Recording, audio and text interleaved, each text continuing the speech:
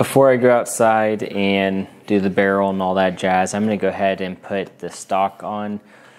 I decided to go with this Mission First Tactical Battle Link Minimalist stock for a mil-spec buffer tube. So I've actually never used this. I don't think it'll be that difficult to install, but we'll go ahead and get it installed.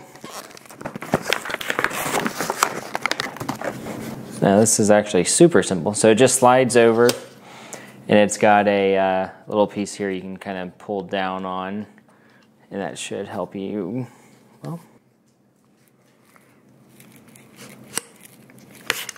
like that. And then now you should be able to just slide wherever you want it. And stock's done. You have the quick detach mount you can use here. So I'm excited to test it out and see how well I like it. So now that the lower receiver is pretty much completely done here, we are going to set this guy aside and we are going to focus on finishing the upper with the barrel, the gas tube, gas block, all that jazz. So to do that, I have to take y'all outside into the garage where we'll be putting it on a vise block so that I can torque it all down. So I will see y'all in the garage. We're out in the garage now, and I am going to put our upper receiver here in a vise block. This, I don't know if I know the brand of this one. I bought it a while ago. Really like this vise block. It works pretty well. It works for AR15 and AR10, which is awesome. But basically you just slide the pins in.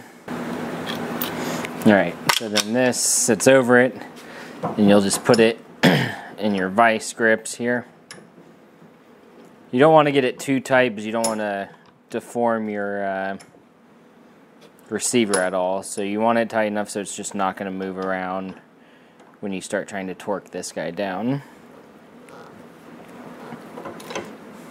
That should be good. So I am going to basically install the barrel and barrel nut at this time. For this build, the 6.5 Grendel build, I'm going with a Faxon Match Series barrel. This is a 18-inch barrel. It's the Gunner 6.5 Grendel with the mid-length gas system. I'm a big fan of the Faxon barrels. I also like the Ballistic Advantage for kind of a little bit more budget-friendly of an option as well. But the Faxon are kind of my go-to. So I'm going to go ahead and slide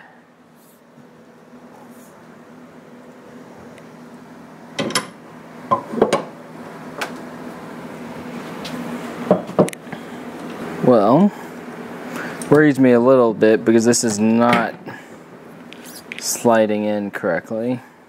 Alright, so I didn't video this portion, but I think you saw earlier that the barrel really wasn't fitting that well into it. So I did a little bit of research, and it seems like it's a pretty common issue people run into. Not necessarily with the arrows, but I did see people run into it. And what they suggested was putting the barrel in the freezer and then getting a heat gun and heating around your upper receiver a little bit, about 30 to 60 seconds. Then you grab your barrel. I actually put a little bit of this arrow shell that I had shown y'all earlier on it as well.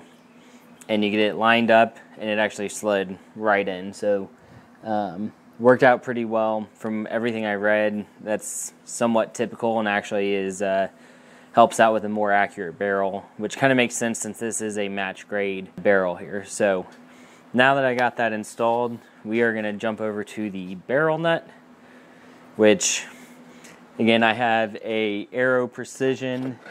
This is the AR15 Quantum handguard.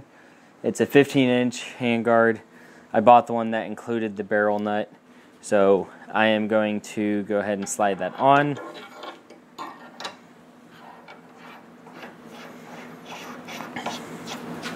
And you're actually going to need a torque wrench for this, so let me grab my torque wrench. So this is supposed to be torqued down to 30 foot-pounds.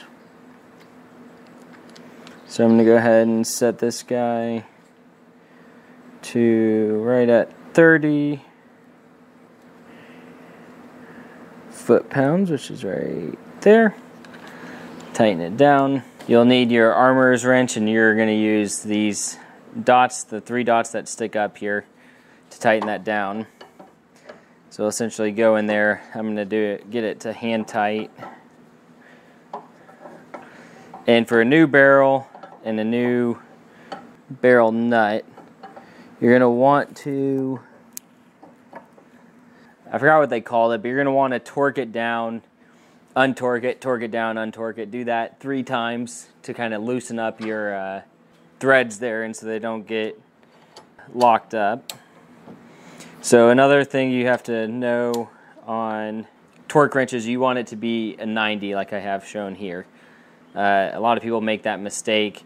When you have it even with this, it changes the distance and you're not actually getting it torqued to what you think you're torquing it to. So we'll go ahead and torque this to 30. Alright, so when you hear the click, you can flip it over or just use your hand and pull that off. So I'm going to loosen this back up. I'm actually going to put a little arrow shell on it too. Forgot to do that. That'll help make sure it does not seize up. So we'll tighten that guy back up, and we'll torque it down and untorque it 2 more times.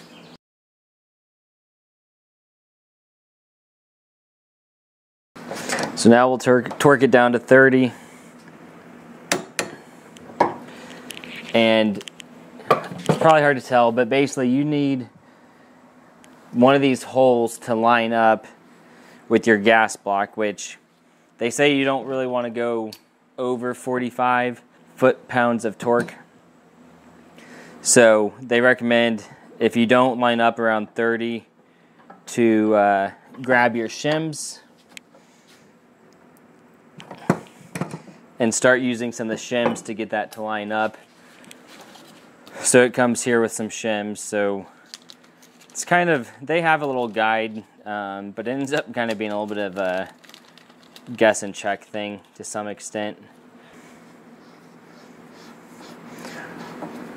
You know, you can kind of get an idea. Each one's like about 2 millimeters is what it says. So I'm gonna put, I'm a decent amount off, so I'm gonna put like maybe 4 of these shims on there and just see how that lines up. And it says on the instructions that you should be somewhere between about 30 and 45 foot-pounds of torque, and you should have no problem getting it to line up that way. So we will try this and see how that works.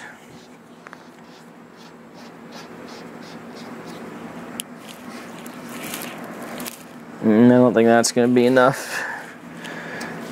You can kind of eye it up, but you know where that is, and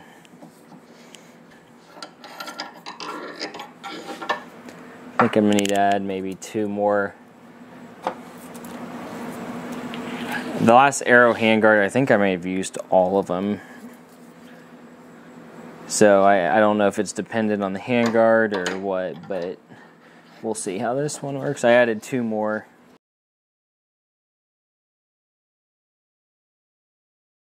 Alright, so that should do it. You want to make sure this lines up and goes in.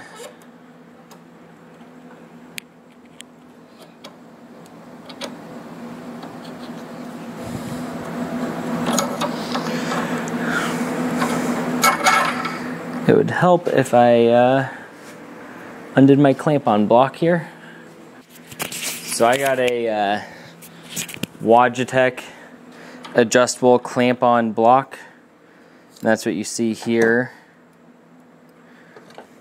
I like the adjustable because I tend to run suppressed. And so I've just started putting adjustable on everything.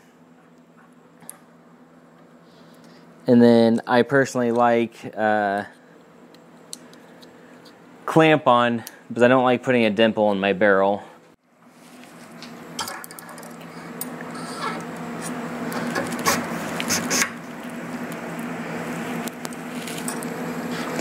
Alright, so that fits nicely. What I like to do to make sure this lines up, most people say if you just butt it up against it, it should line up. And that's probably true. But I personally, I like how this has these holes here. You can see your gas block inside there. Essentially, I like to draw a line where that gas block is in comparison to this edge. So basically I drew a line right there. I don't know if y'all can see that. And you do the same thing on the barrel. You draw a line.